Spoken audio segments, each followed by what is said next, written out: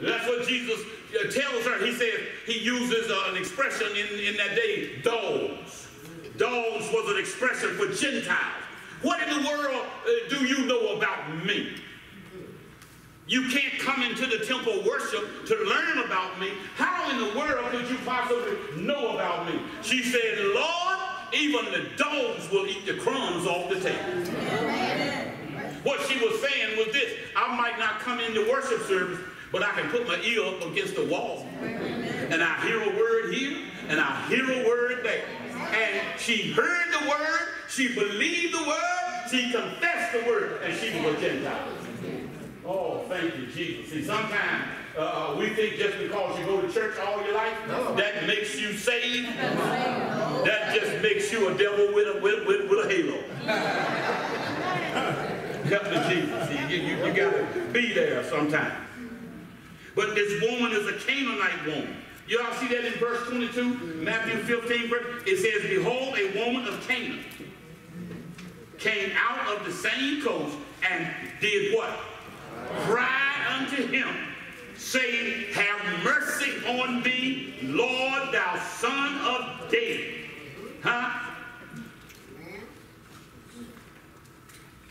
She cried, shrieked, screamed to the top of her voice, yes, you are! Elio! Elio means have mercy on me. Have mercy. You see, people who shriek, normally that's the cry of a person in pain. Oh, have anybody ever heard? Have you hurt so badly that all you could do was just lay there and just muffle your scream because you're hurting so bad? You don't know where you're coming or whether you're going. Oh, they can pump morphine and any other medicine in you, but it won't relieve that pain.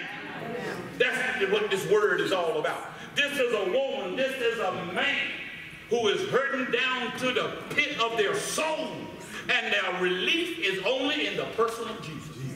And they are screaming to the top of their lungs. Look at Bartimaeus.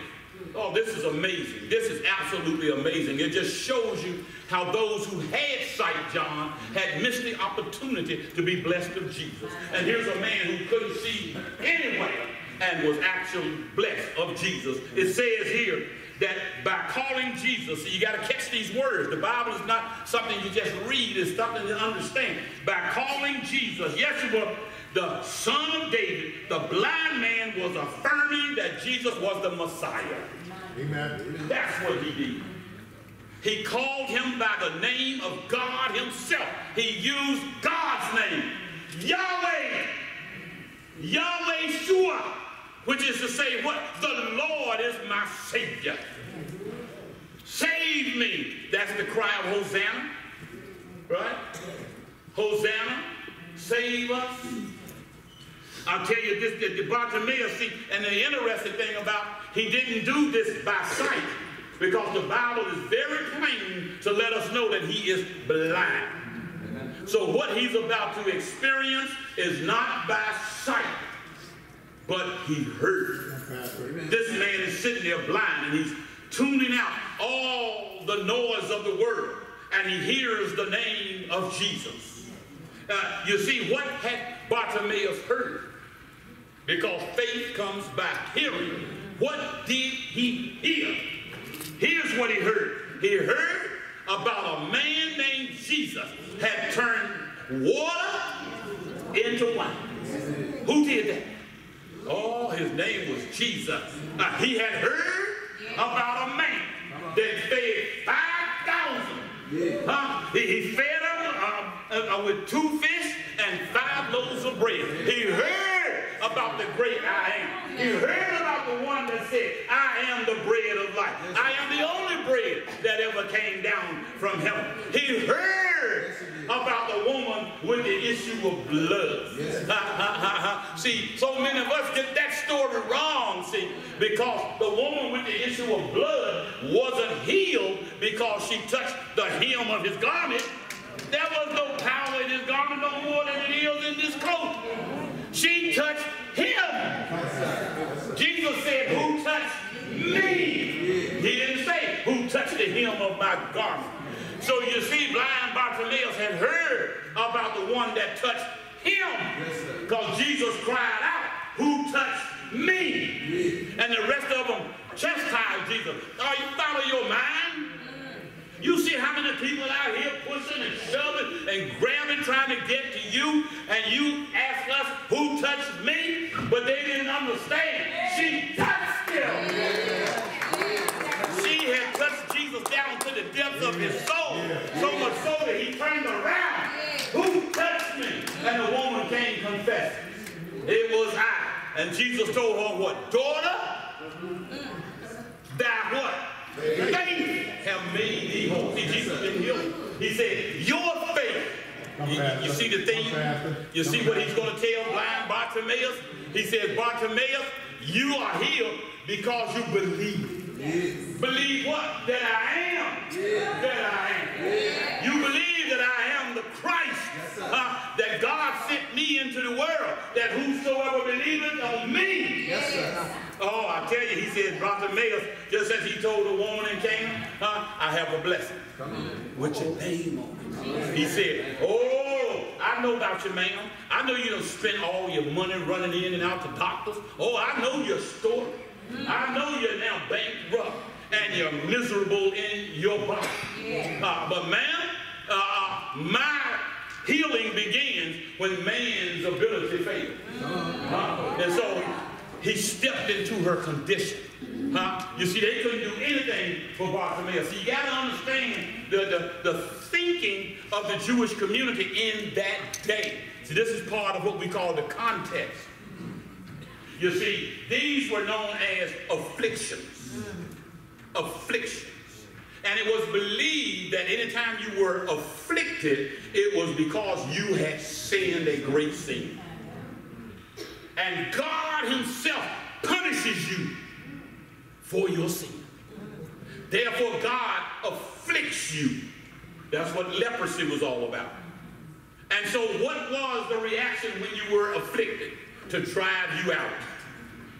This woman had no business being in the crowd.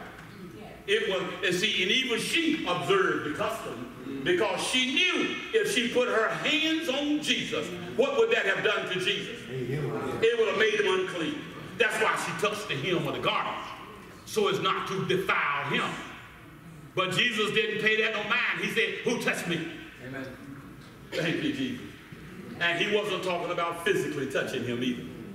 She had become one with the Lord Jesus Christ. And where Jesus is, there can be no sickness. Her sickness, her affliction had to flee. So if God afflicts you, then only God can remove your affliction. So when her affliction went away by touching Jesus, they knew for certain that he was the Messiah. That's what they knew that day. Oh, they knew they had God in the midst, walking amongst them. That's what blind Bartimaeus knew, that the one that they saw in the flesh it was God himself. And he said, if I can just get to God, I know my condition will be made whole. He was ready to receive. See, that's the important part there too. That's not my sermon. But when Jesus passes by, make sure you're ready to receive. Don't find yourself out of position to receive. So many people miss their blessing because they're in the wrong place at the wrong time when the blessing comes through. You got to be exactly where God ordained that you should be. Sometimes we get so wrapped up in what we're doing, God passes us by and we don't even see it. But Bartimaeus saw it. He said, I know that the one who is in our midst is God himself. And he called him by the name of God, and he called him the Son of David, which in Hebrew is Messiah. And he told him, have mercy on me. And he's screaming to the top of his lungs. And he didn't wait. Bartimaeus didn't wait till Jesus got there to shout. But he shouted before Jesus got to where he was. He was already screaming out the name of Jesus before he got within this. And since Bartimaeus had heard since he had heard that the living word of God, did y'all catch that? No, Jesus is the what? He is the word. So when he heard that the living word of God was now in his midst, he spoke the word. Jesus! He spoke that word, the only word that heaven has ever given us, by which we can and must be saved. Because Bartimaeus saw the true character of Jesus, and he saw that he was God in the flesh. Huh? That's what John told us. And he dwelt amongst us in human form. So he cries out to Jesus. Bartimaeus didn't need nobody to help him to get happy that day. Well, he got happy just knowing that Jesus was passing by. He didn't need nobody to pray for him at that moment. He just needed to get the attention of Jesus Christ. He didn't need nobody to help him sing. He was a choir all by himself. All he needed to know was that the living word of God was near, and the Bible says he began to shout. He got his shout on. That was it then. The word is here. See, we don't shout until the choir sings their heart out. When they're on their last breath. Jesus will. They're just short of needing oxygen. Bartimaeus didn't need that. He just needed to know that the living word of God was passing by. And guess what he decided? I'm not going to miss this opportunity. See, you got to know, when God is passing by, don't let the opportunity pass you by. Amen. Don't be passive. See, we've become so passive in our faith, we just sit back comfortably. You got to be aggressive in this thing. He said, I'm not going to let it pass me by. People rebuked him, trying to keep him from taking advantage of the opportunity that God had given him. Jesus didn't walk by everybody, but he walks by you today. Are you going to let that opportunity pass you by? Today, the same thing happened. Soon as people start praising the Lord, I wish they would sit down. I wish they would stop singing. Let me give you a news flash. I've been saying this now for almost 70 years. There are going to be football games today. Well, and if Jesus tarries, there are going to be football games in 2020. I've learned how to change my priorities around. Come on now. I could care less at the end of the day who wins the game. Who considers himself to be a really astute sports scholar? I mean, not to trick it, because I don't know the answer. I got a simple question. Who won the Super Bowl 10 years ago? I ain't got a clue. First of all, I got to figure out what 10 years ago was. I don't even know what that was. So somewhere around 2009, who won the Super Bowl in January, February of 2009? I don't know. I don't know. And some people, honestly, don't care. And so when people come to me, Pastor went too long. You know what I tell people? If Pastor preached too long, get up and go. You're not going to offend me. I'm not going to form any thoughts about you. Because you got your soul to save. That's right. Just like I got my soul to save. Yeah. So I must do what God called me to do. You know why? Because there was a time when I was the blind Bartimaeus and Jesus was passing me by. And God said, Clyde, this day I'm going to sup at your house. This day I'm going to tabernacle with you. And I did not let that opportunity pass me by. Oh, I tell you, I thank God for Jesus that one day, Jesus came down my street where I had been begging all my life. I tell you, I used to I was like Sam Cooke. Sam Cooke said I was like a river. What's the next word? Running ever since. You see, a river is always in motion. You understand? A river. And he said that's the soul of a man.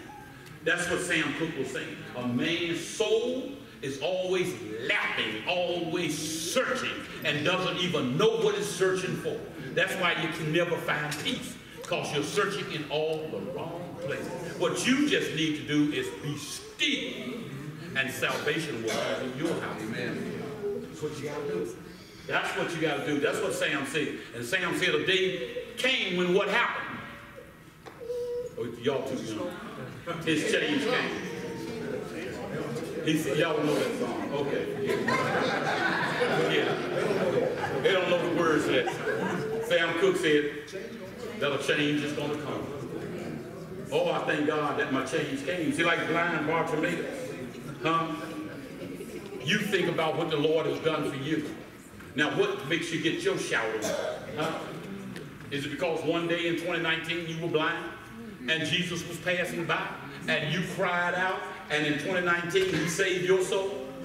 Or maybe in 2019 you lost that job and didn't know where and how you were going to pay that bill when Jesus passed you by? Huh? Maybe one day you were in a car accident. And for a moment there, you don't know if you're going to live or if you're going to die because it's happening so fast. But then Jesus passes you by. And what did you do when Jesus passed you by? Did you cry out? Who did you call when it all went wrong for you that day? I tell you, don't let the opportunities of life pass you by. And Jesus is going to pass you by. Jesus is here today. Amen. And don't let the opportunity to be saved pass you by. Don't count on tomorrow, because tomorrow just may not occur. I was reading back over the holidays here. I don't know, going down Interstate 64, all of a sudden, 69 cars ran into each other. 69 cars in the twinkling of an eye created a massive accident on Interstate 64. And I can assure you that not one person involved in that accident planned on an accident that day. That's not the thing they thought was going to happen in their life that day. But out of nowhere, there was this massive accident. We got to learn how to get our shout on when God blesses us. This man, the Bible says, when he called the name of Jesus, and Jesus said, come here, come to me, said he yanked his coat off.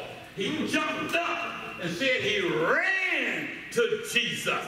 And Jesus said, well, now that you're here, what is it that you will have me to do for you? I'm asking you today, what do you want God to do for you today?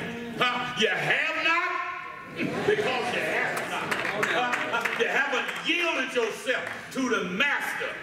You haven't yielded nor submitted yourself to the will of God. God is ready to move in your life today, just as he did Bartimaeus. See, he didn't just stop stepping into lives the day of Bartimaeus. Jesus is here today, and he's asking each and every one of us, what do you want?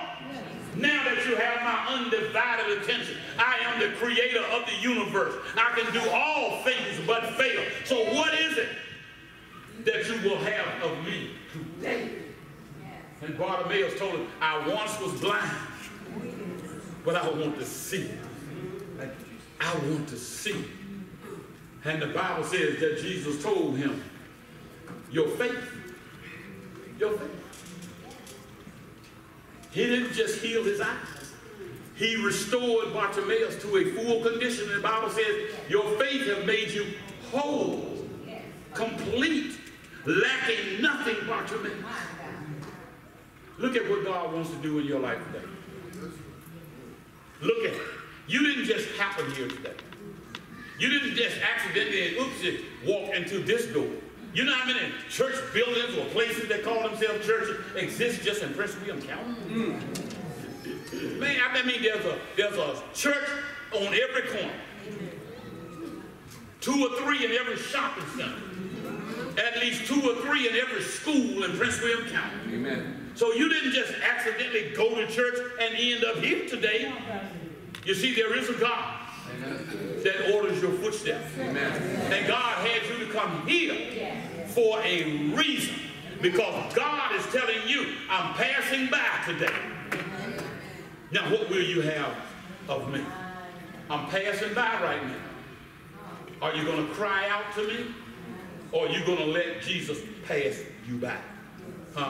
Hoping for another time. Jesus said, no, today today you hear my voice, harden not your heart, but come unto me. Huh? I thank God. See, you know, I've been a young man. Well, I've been a boy. And there's one word that best characterizes my youth. Foolish. Foolish. Made all the wrong choices. And I love it when people tell me that, Pastor, you don't know anything.